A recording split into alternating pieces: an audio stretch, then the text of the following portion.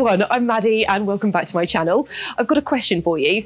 Do you like chocolate? Well, I love to eat chocolate, especially around Easter time. My favourite are chocolate eggs. But have you ever wondered how Easter eggs are made? Well, I've come to Chococo's chocolate kitchen in Dorset to find out. Chococo make delicious chocolate all year round, but they're especially busy in the run-up to Easter.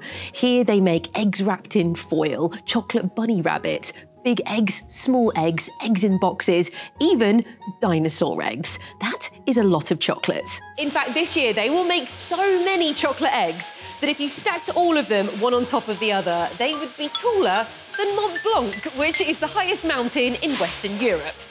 Perhaps what's even more impressive is that every single one of their Easter chocolates are handmade, hand-decorated, and hand-wrapped in 100% plastic-free packaging.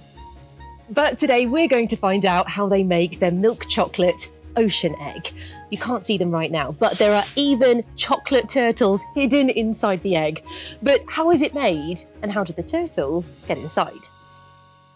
It all starts with this. It's called couverture chocolate, and it arrives at the chocolate kitchen in buttons and bars. Look at it! It is enormous! The couverture chocolate bars and buttons are made from 3 main ingredients, and they all come from plants. They are cocoa beans, cocoa butter, and cane sugar. Cocoa beans are the seeds of a cacao tree, and I've got some models here of cocoa pods that grow on cacao trees. And if I open up this model of the cocoa pod, you can see the cocoa beans inside. And once these have been dried and roasted, they look just like this. And it's the cocoa beans that give chocolate its chocolatey flavour. Cocoa butter is found inside cocoa beans, and it's a type of fat, so it's what makes chocolate smooth and creamy.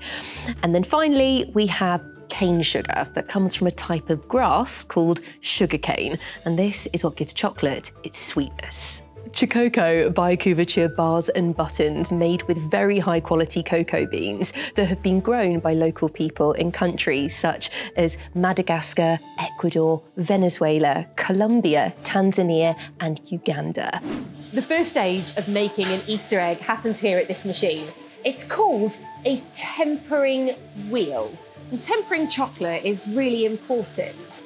It's when solid chocolate is heated so that it melts, but then it's cooled slightly and heated again. Cooled and heated again. This is what we call tempering chocolate. And it means that when the melted chocolate finally cools and sets so that it's hard, the chocolate is shiny and it breaks with a lovely crack. If we melt chocolate too fast and let it set, it can be tacky and chewy. This tempering wheel is already filled with tempered chocolate, but it begins with those couverture chocolate beans being put inside this part that looks a bit like a sink. This is Kev, one of the chocolatiers here, who is going to explain how this machine actually works. So what's going on inside here, Kev? So the machine itself is basically like a kitchen sink. Underneath there's a heating element, so we can heat the chocolate to melt it, and we can regulate the temperature to cool it down as well. There's a wheel that spins around to keep the chocolate moving, and a paddle that scrapes across the bottom of the machine to make sure that no chocolate settles at the bottom. Okay. We also have a tap that we can attach so that we can then use the chocolate as it comes out as a small fountain. Can we make an egg? Absolutely, yeah. Great. So we fill the mould, we put it on here so that any air bubbles that are trapped at the bottom of the mould rise to the top. You didn't mention the vibrating plate. I didn't know that was going to happen. Then tip the mould over so the chocolate drains from underneath. We then clean the mould off, put it down on the paper. So how long will you leave that first layer to set? It'll take about 10 minutes to set. Okay, and then once that's set after 10 minutes, you then do a second layer? Yeah, we'll do another layer. Okay. And then we do a third layer as well. So you've got 3 layers of chocolate to make sure you've got a nice chunky chocolate Easter egg. Make sure that egg's as nice and solid as possible. Yeah.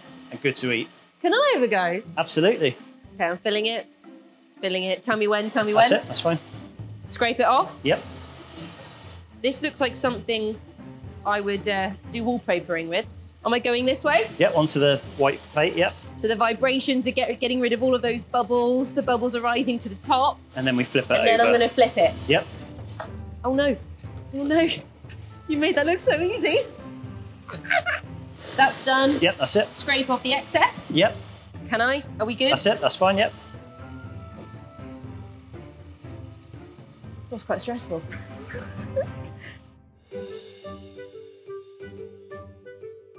It's been about 10 minutes and the first layer has nearly set, which means it's time to put another layer of chocolate inside. So it's exactly the same process. Exactly the same, we're just building up the layers to strengthen the egg. That is a thick egg. It's a thick egg. 2 more layers to come, yeah. Nice. While we wait for that second layer to set, let me tell you why the ocean egg is so special. And that's because money from the sale of the egg is going to a charity called the Ocean Giants Programme. And this charity worked really hard to protect some of the ocean's largest and most threatened species. That includes animals like the whale shark, dolphins, manta rays, even turtles. And they also help to support students who are studying the ocean and will go on to become our next generation of marine scientists. But to turn that into an ocean egg, we need to hide some chocolate sea creatures inside. So here we have some ready-made chocolate turtles and starfish, which are going to get stuck to the inside of the egg when we put in the third layer. All right, Kev, show me how this is done. So we've got the starfish and the turtles ready, so we just flip the mould over. They all fall out. Hey, there they are. And the same with the turtles. They are so cute. So we're going to do the third layer, and then we'll stud the shapes inside.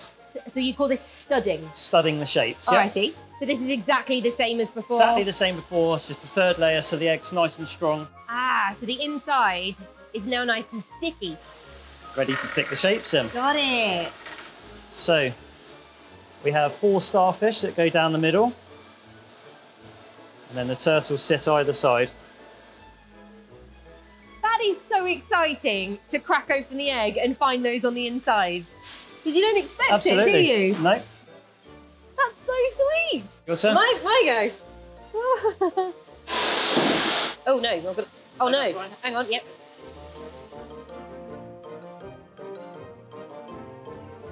I think that's an improvement. Absolutely, yeah. Yeah, Third layer. just agree with me, Kev. So it was 4 down the middle. Yep. I am concentrating so much here. So that's 4 starfish. And how many turtles are we doing? 2 turtles either side. Okay, 2 turtles. There. Perfect. Yeah? Yep. That was really fun. When that third layer that's been studded with the chocolate turtles and the starfish has completely set and is solid, it's ready for the 2 halves to be stuck together. So what Kev's doing is he's taking the 2 halves out of the moulds, he's then rubbing the halves on a hot plate, which melts the chocolate around the edges just a little bit till they become sticky like a glue. And that means he can stick those 2 halves together and then pop them on top of a cup just to leave them to completely dry. Jackie is the head chocolate artist at Chococo, and it's her job to decorate every single Easter egg. And she does that using a type of cocoa butter paint. To make those cocoa butter paints, Jackie melts these, which are a mixture of cocoa butter and natural colours, which we call pigments. These red ones here are made using beetroot. This blue colour, that comes from spirulina, which is a type of algae. And this yellow colour comes from something called curcumin, which comes from a root called turmeric. When Jackie melts these down, they become the paints. She can use the colours by themselves, or she can mix them to make any colour she wants. So this brush is called a wisp brush. A wisp So it's a special type of brush. It's like cut into the ends. So when you make a brush stroke, you get the little lines like that rather than a thick brush stroke. Wait, so like ocean waves? Yes, okay, that's the idea. So then just do it really lightly and just flowing. Is that okay, do you think? Yeah, that's it. It'll show up more when we put the finishing touch on with the glitter as well. So it's supposed to be the sea, so it can be Free-flowing. random, yeah. So they're the blue ocean waves. Yeah. Let those dry, and then we do the same with the whites. That's right. All right. So start there and don't be afraid to cross over your blue. That's it. That's really good. It's a bit heavy-handed, but it's Good. not awful. No, it's not. Wait till we put the speckles on. Okay. So now, literally, mix the colour up Yeah. with your toothbrush. Knock the colour off the edge, or else we'll get drips everywhere that we don't want. And you're literally going to push the colour off the toothbrush and try and get nice big dollops. Nice spattering. That's it. Oof. So go a bit further away from the egg and then you'll get a better coverage. That's better. Oh, you're right.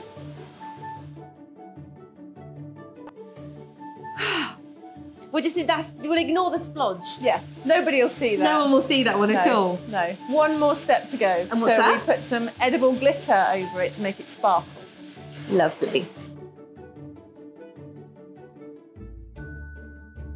Last but not least, the chocolate egg is carefully wrapped in layers of tissue paper before it's put inside a recyclable cardboard box so it can be sent to homes and shops across the country. So this is it, a finished milk chocolate ocean egg. And of course, I couldn't say goodbye without cracking it open. So let's take it out of its packaging. Oh, I tell you what, that is heavy. You get a good bit of chocolate in that. Wow. Yes.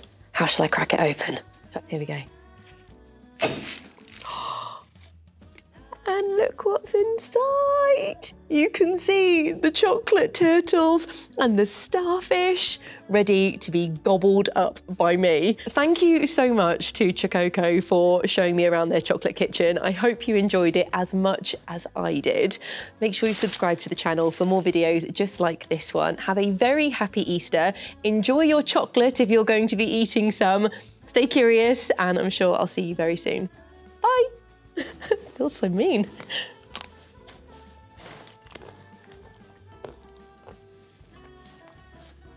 That is delicious. Happy Easter.